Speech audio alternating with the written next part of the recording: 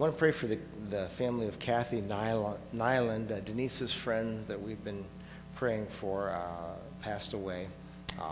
Pray for her family. She's with her husband again, so we rejoice in that.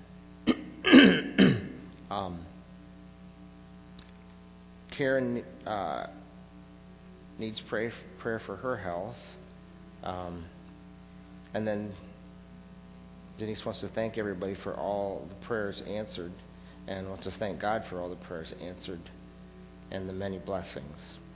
And pray for strength for Julia and Josh in their time of need. And we want to pray for Scott Owens as he got news that he does have cancer one spot, and they're going to be working on that, and he's going to be going through chemo. So as he starts that again, pray for him. Just happened today, his 58th birthday. Yeah, today. He's been battling this cancer 4 years and doing pretty well, but now it's back. So everybody pray for him. Yeah. Did you hear that? It's 4 years he's been battling this, and it's his 58th birthday, so. Yes. Perry Amstutz, he was in Oakland Hospital this week and had a couple of black tires. Put a stent in. One, but they just medicated the other. He's been home now and working through this. Thank you very much. Sure, and I'll announce that, make sure everybody heard that. Perry Amstutz had a stent put in, and he had some blockages, and so he's recovering. We need to pray for Linda Heslop. She's got a terrible sinus infection, and she's been ill for a couple weeks. Okay, yeah, we'll pray for Linda as well.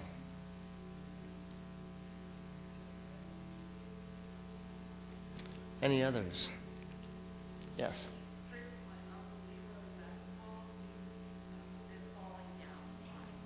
Okay.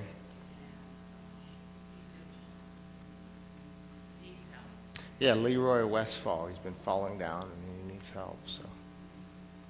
So many concerns. And Connie Worley has been announced. You know, we want to lift her up as well. So, well, let's join together in prayer.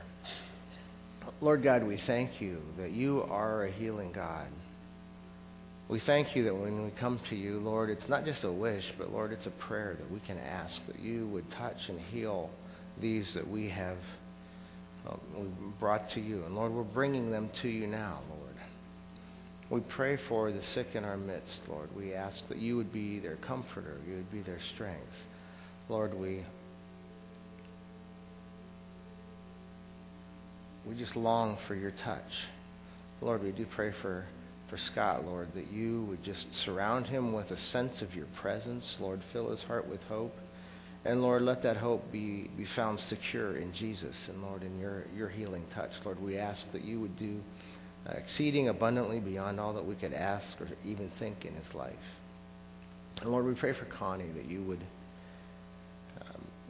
would help her, you would comfort her. Lord, you would be with her even in her pain right now. And Lord, give the doctors wisdom to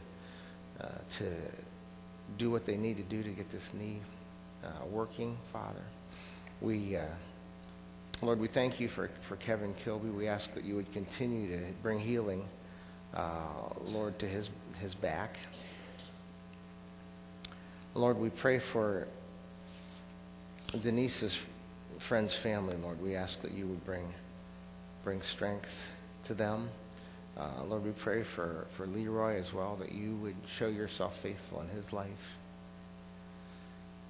And Lord, for so many others that are struggling in one way or another physically, we ask that you would bring your touch.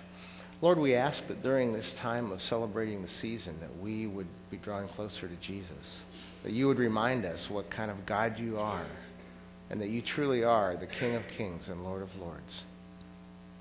And Lord, we join together and pray in your name. Our Father, who art in heaven, hallowed be thy name. Thy kingdom come, thy will be done, on earth as it is in heaven.